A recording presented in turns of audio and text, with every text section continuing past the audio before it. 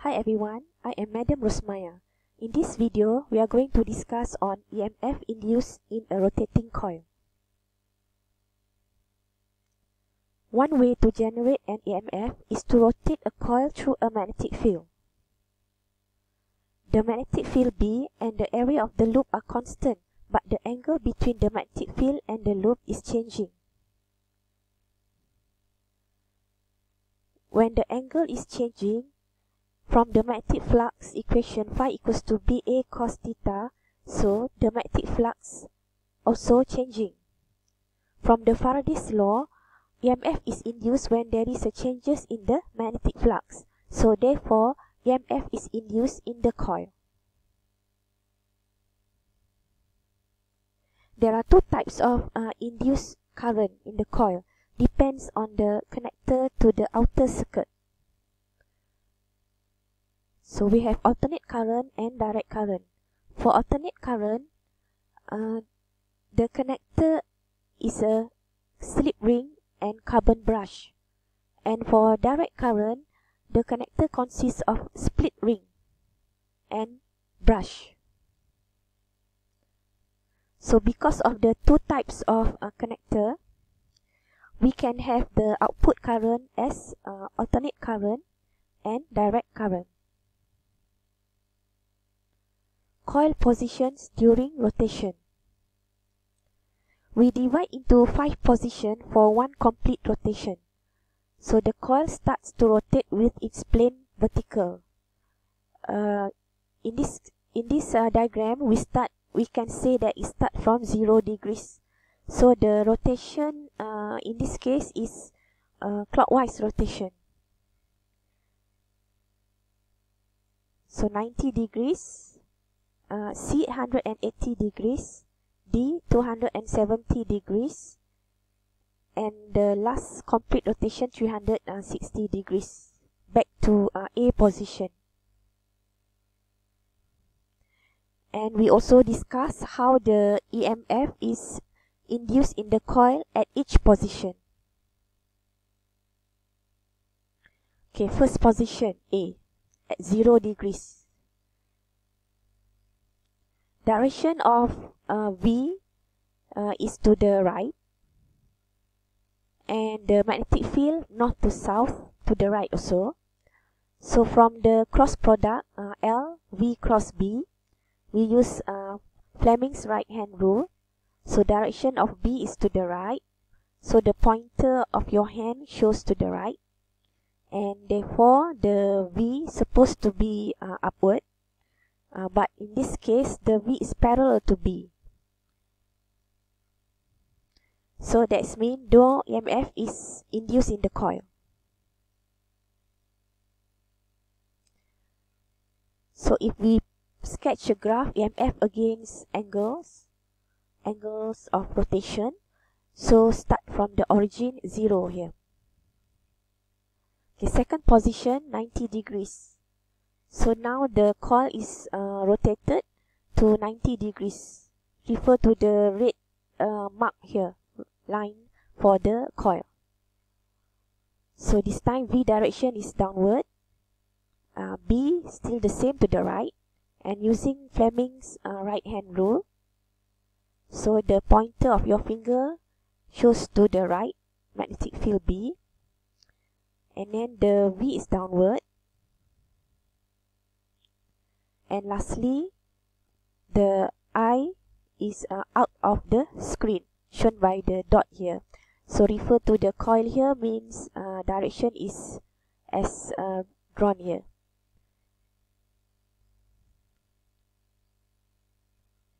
Okay, so therefore, at 90 degrees, the current is maximum.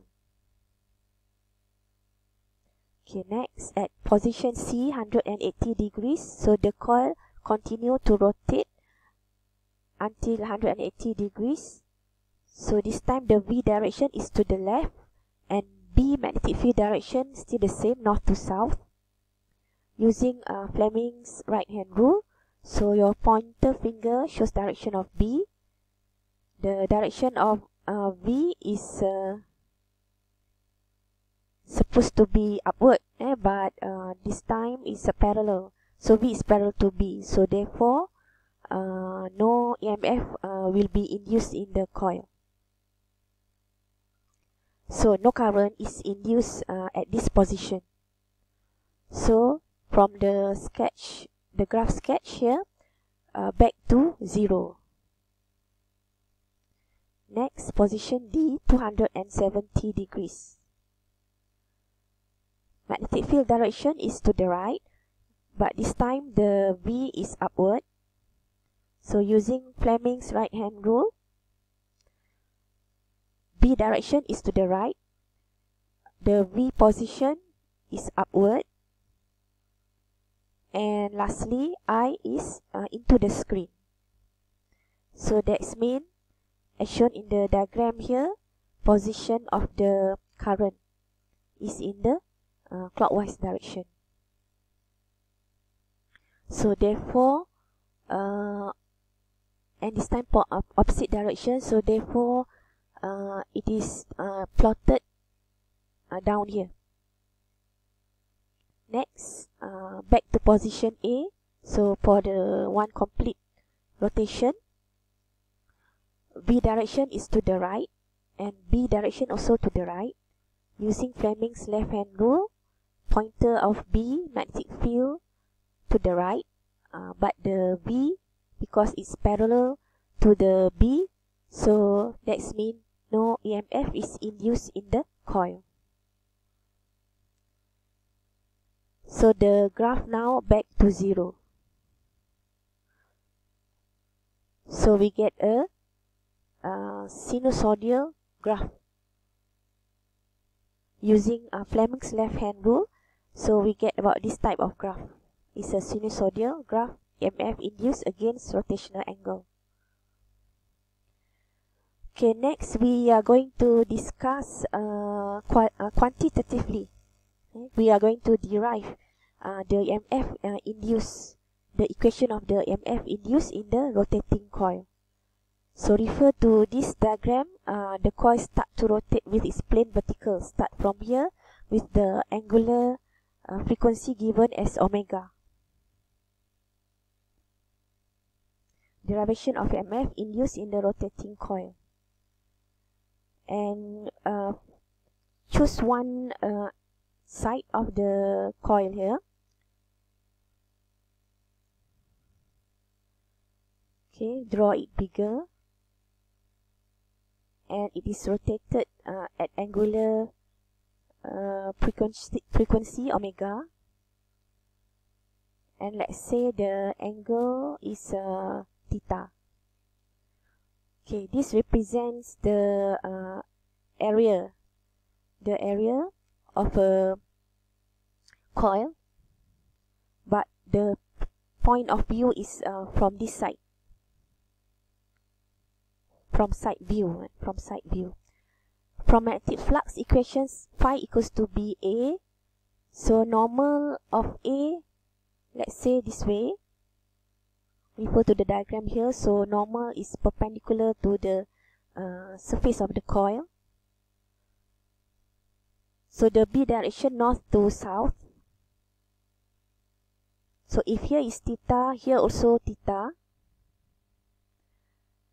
So we can resolve the component of A to two components and choose the component that is parallel to B. So using trigonometric ratio, we have here A cos theta and A sin theta, but we choose A cos theta because it's parallel to B. So we substitute into the magnetic flux equation. So we have BA cos theta. If we have n turns of coil, so we can write as NBA cos theta, and theta is omega t. So substitute into the equation, we have NBA cos omega t. And from Faraday's law, EMF is equals to the negative dphi by dt. So substitute phi magnetic flux NBA cos omega t. NBA is a constant, so we can bring to the front And the derivation, using derivation rule, d cos theta by dt, we get negative omega sine omega t. So negative and negative can be cancelled out. So therefore we get EMF induced equals to NBA omega sine omega t. So this is the EMF induced for the rotating coil.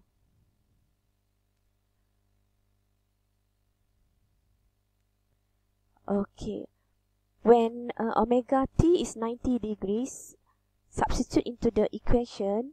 So we have maximum EMF, which is equals to NBA omega. So this is the peak EMF. Another word is maximum EMF. And we use symbol epsilon here to represent EMF. So we have EMF equals to peak EMF sine omega t. So this is a proof why we get a sinusoidal graph quantitatively, okay, by calculation. Okay, now let's try do this question. Calculate the maximum value of the EMF generated in a coil with 200 turns and of area 10 cm squared, rotating at 60 radians per second in a field of flux density 0.1 Tesla. So the solution from the formula, EMF induced equals to NBA omega. So the N turns is 200 and magnetic field or magnetic flux density or magnetic field strength is 0.1 Tesla. And the area 10 cm squared convert to the meter squared. And lastly,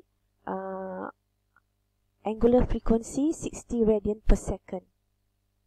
So the answer is 1.2 volt. Okay, that's all for the video. Thank you for watching.